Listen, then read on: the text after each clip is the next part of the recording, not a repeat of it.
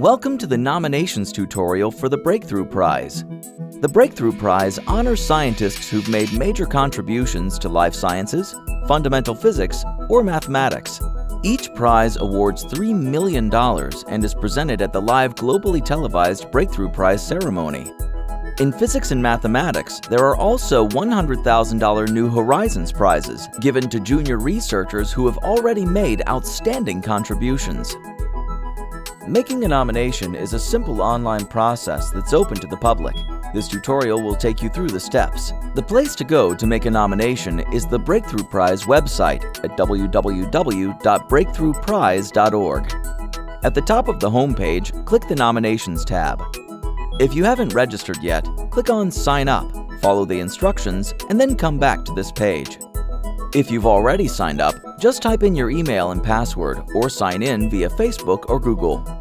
Before you start your nomination, here are a few basic rules. Anyone can make a nomination. You don't need the permission of the scientist you're nominating. It's your nomination. It shouldn't be in the name of a university or institution. Unfortunately, you can't nominate yourself, however much you may deserve the prize. Okay, you've logged in and are ready to start. First thing is to choose your category: fundamental physics, life sciences, or mathematics.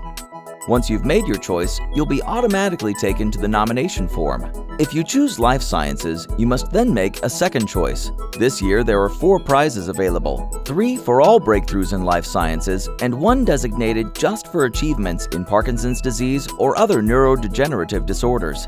If you choose mathematics, you must also make a second choice. Are you nominating for Breakthrough Prize or the New Horizons Prize for junior researchers?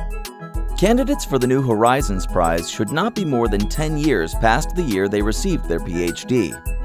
If you choose fundamental physics, like math, you must then choose between the Breakthrough Prize or the New Horizons Prize. Candidates for the New Horizons and Physics Prize should not be more than 12 years past the year they received their PhD.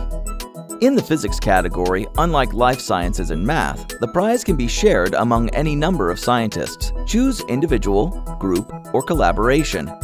If you choose group, click Add Member to include a second or third or more nominees. The collaboration choice should be used for large experiments. If you choose this category, you can designate representatives of the collaboration. At this point, you'll need to add some biographical info on your nominee. Now describe what you're nominating them for.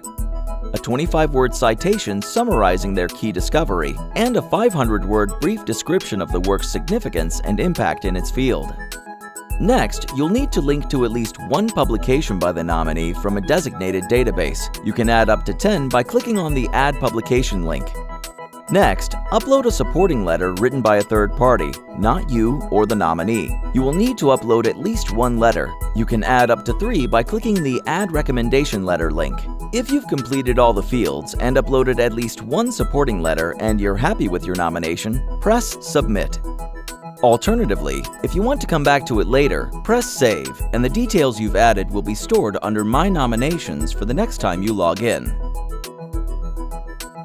Make sure you complete and submit your nomination before the submission deadline. And that's it. If you have any questions, feel free to contact office@breakthroughprize.org.